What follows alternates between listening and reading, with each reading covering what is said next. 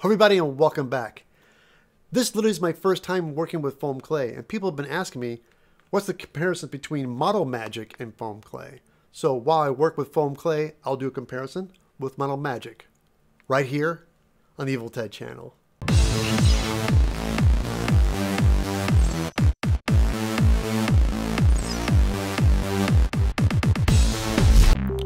There it is, foam clay. We're going to go ahead and pop the safety tab with a screwdriver. What's great, it comes with an airtight container and stored in a Ziploc bag. Open that up. It's less like clay and more like putty, which is super soft. I read the instructions to help make it a little bit softer. You can knead it by adding water to it with your fingertips and just stretching it. Makes it a little bit more pliable. All right, I got some aluminum foil. We're going to go ahead and roll out some horns. Okay, shaping up the size I like. There's some unwanted wriggly lines in it, so I found out you can wet your fingers and smooth out the imperfections. Now the horn's shaped up alike. I want to put a little bit of a detail on the bottom with a snake. Roll it out. And the great thing about this foam clay is it sticks to itself really well. So just to push it on, and apply it, and wrap it around.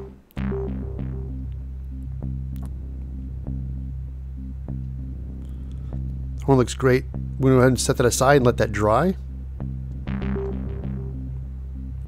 Moving on to the silicone mold, I have some small detailed silicone molds. We're going to press the clay into that.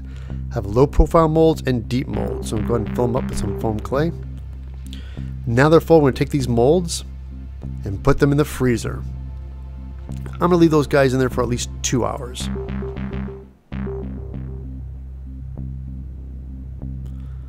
Now we're going to do the same thing with Model Magic. Pushing the molds. Let's go ahead and put those in the freezer as well. Alright, here's the foam clay, frozen solid.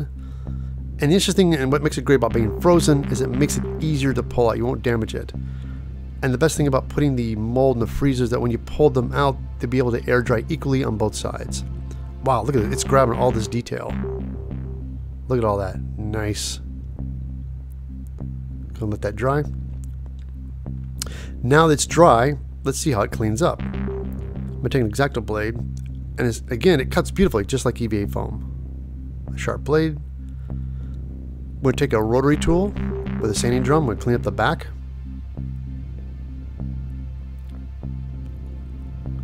To get rid of the grooves, I'm gonna use a stone bit. Clean up the edges.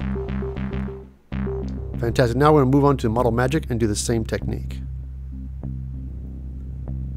Now for the stress test. Model Magic, the foam mold bends really well. Super durable. Model Magic is rigid, but does not flex very well. Gonna move on to the horns. Same test. Rigidity, 2 days later, nice and dry, flexible. Model Magic horns rigid and firm, but not that flexible. Now applying foam clay to EVA foam.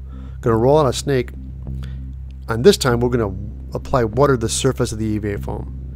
This is going to help the foam clay stick really well with the EVA foam. I'm going to go ahead and add some water and sculpt some detail, put a little bit of flange on the trim on my shoulder. What's a shoulder without a dragon head? So of course make my dragon, wet the surface of the foam, apply the dragon head.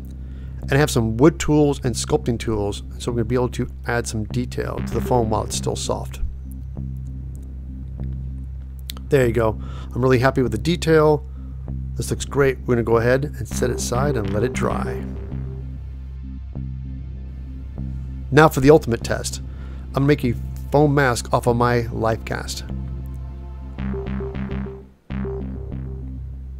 Again, more like putty, less like clay. But I find it's easy to work in just pieces and then overlapping them. But the foam clay does stick to itself really well. So it's great to make the teeth. Excellent. Let that dry for 2 days.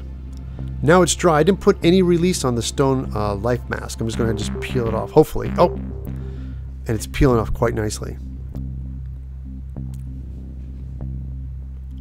Fantastic. Now the front is dry. I realized something. The inside of the mask is still a little bit wet, so I'm going to wait for a day and let that dry a little bit more.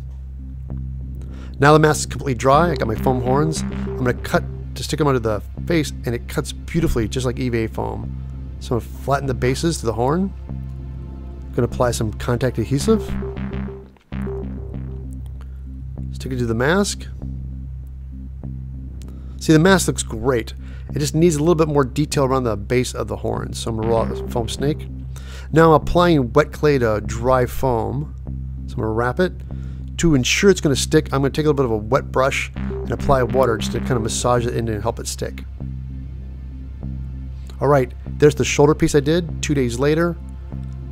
Really flexible, durable, no cracking. The dragon head, securely on there. Again, it is tough. It's hard to pull off, but I would recommend still sealing it with something of your favorite choice, whatever you like to seal it with. But it's still stuck really well. Very impressed.